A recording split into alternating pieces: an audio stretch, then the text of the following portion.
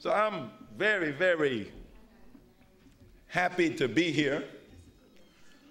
And I'm here because of the invitation that I initially received from Brother Saladin Farrakhan. Where is he?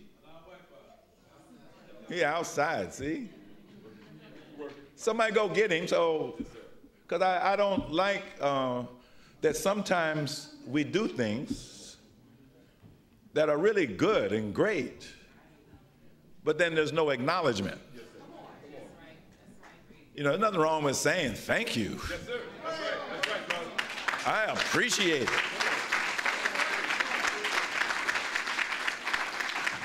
So there he is. Give the brother a hand.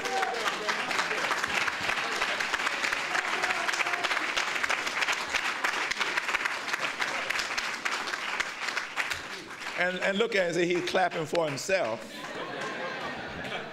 No, wait now. I'm going to use you as an example, Brother Saladin.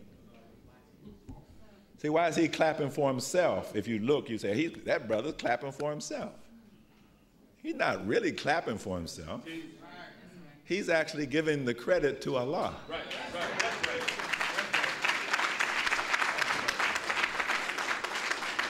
He's not big-headed and conceited.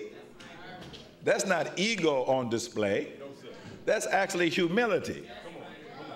Where he's just as happy and tickled over the outcome of something that maybe he was a participant in, but he knows, or he feels that he was a tool being used for a greater purpose to accomplish a greater good. And that certainly is true. Let me tell you something else about Brother Saladin, who I've come to know in this last year. And the reason I came to know him and some of you a little bit better in this past year in a very important way is because brother and a party of believers from Philadelphia came to my clinic this past January. And I do a certain kind of testing. I test for toxic substances, toxic metals, chemicals, all that kind of stuff. And one of the tests that I have is for radiation. Yes, sir. And in 7 years of testing thousands and thousands of people, I never had a single positive test for radiation. And then on one day, Brother Saladin and the party that he was traveling with, all from Philadelphia, everybody tested for high levels of radiation. I said, what is going on in Philadelphia? So then, to make a long story short, we came to Philadelphia and did screening of many, many people, and we found out about 40-some% of people in Philadelphia were testing positive for radiation. And I'm thinking at the time, I even spoke from this rostrum about that at the time, I'm thinking it must be the radiation coming from Japan, from the Fukushima reactors that exploded. Brother Saladin has a talk radio show. He invited me to come on the show to talk about the radiation problem in Philadelphia. I did the show. I also spoke before the leadership group that is centered around Kenny Gamble, and I gave them a report of the findings about radiation in Philadelphia. So then, out of all of that activity, the Department of Health in the city of Philadelphia started investigating, and what they found was that you have a nuclear power plant called Limerick. And Limerick was taking radioactive wastewater and dumping it into the Schuylkill River. And of course, that's where the drinking water for Philadelphia comes from. And so the reason that people in Philadelphia were contaminated with radioactivity wasn't because of Japan. It was because of your own local nuclear power plant poisoning the water supply. And they said that it was legal for them to dump radioactive waste into the water supply. And when they checked into it, they found out it is legal to poison the water supply of Philadelphia or any other city with radioactive waste. The point I'm coming to As a result of what we did, by the grace and help of Allah, rational heads prevailed, and they shut the nuclear power plant down. Because whether it was legal or not, that stuff is wrong. Yes, sir. Yes, sir. A whole lot of stuff might be legal, that don't make it right. Right. So now, I was asking Brother Saladin about the latest information about that. He doesn't even realize that he shut down a nuclear power plant.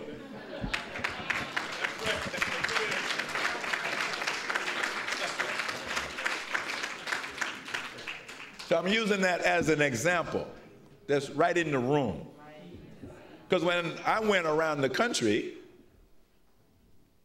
and I told the story of Philadelphia, radiation in Philadelphia, to different people, they were patting me on the back. They were saying, brother or sir, because some of them weren't brothers necessarily. Or they say, doc. Say, you saved the lives of millions of people. I had to think about that. They said, yeah, because you got them to shut down a nuclear power plant that was poisoning millions of people, and everybody knows that if you get exposed to enough radiation over a long enough period of time, you're going to get cancer and die. So I had to submit to the logic. Say, well, I want to go back up to Philadelphia and see whether the radiation levels are coming down, and I'm proud to report that the people that I tested yesterday, the radiation has gone down to 0. But the only reason it went down to 0 is because we were able to bring attention to the issue to cause them to shut the nuclear power plant down. So you're looking at a brother there. You can turn around and look at him. Don't look at me. Turn around and look at him. See, the scripture says that we will send saviors after them. Go ahead. Go ahead. That's the point I'm trying to make. Now, I know I'm embarrassing you, Brother Saladin, and I apologize. But also, I want to bring attention to something. What am I trying to do here? I'm saying that the Honorable Minister Louis Farrakhan is not the only one that's on the team that's doing something or that's capable of doing something. I'm pointing out, hopefully, the fact that you're on the team too. And you can score some points too, if you just start doing it. You don't even necessarily have to be conscious of what you're doing. Like Brother Saladin. He didn't start out thinking like, I'm going to save millions of people. He still don't even think that. He thinks I'm just saying that. I'm not just saying that. I'm only saying it because it happens to be true. Maybe you don't know too much about radiation. You probably don't. You're the average person, well, you know about it. I happen to know about it because that's my business to know about it. And I know what the consequences would be. For example, when I left Philadelphia, I went to Los Angeles. Found out that 67% of people in Los Angeles are also radioactive. Haven't actually figured out where it's coming from. More than likely it is coming from Japan. Haven't proven that to be true, but more than likely it is. During a 42-day period of time, from late December 2011 to the end of January in 2012, The background radiation in Los Angeles, California, the second largest city in the country, was 5 times normal. Now, just so you have something to compare it to, if at say the Philadelphia airport, where they have radiation detectors, in case somebody's trying to commit a terrorist act or something like that, if they detected background radiation 3 times normal, they would evacuate the airport. They would shut it down. So here you have the entire city of Los Angeles for 42 days at 5 times normal, and it actually peaked at 7 times normal. And the government didn't say a thing, except if you knew where to look, they were actually reporting on it, but they didn't report it in the media. It didn't come on television. And that process is continuing even as we speak.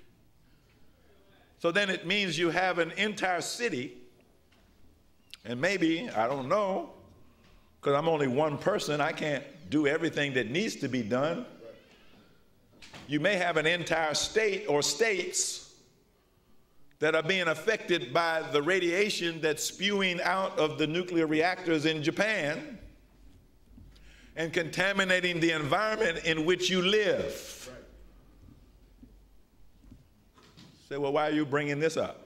I thought your topic was man, the image of God. It don't sound like you talking about man, the image of God. Well, think again. Go ahead. You are in trouble in many different ways. I'm just picking on radiation, but I don't have to stop there. You're in trouble across the board. You have an employment problem, don't you? You got an economic problem, don't you? You got a drug problem, a crime problem, a violence problem. You got a housing problem. You got an education problem. You got a political problem. Come on. You got a spiritual problem. You got a psychological problem, don't you? Come on. Because when you actually look at yourself in the mirror, you know that you're crazy, don't you? Go ahead. You actually know that. And when you go out on the street, you say, let me put on my normal face so I can look normal, act normal, and nobody will know I'm crazy. Guess what? Your secret is slipping out.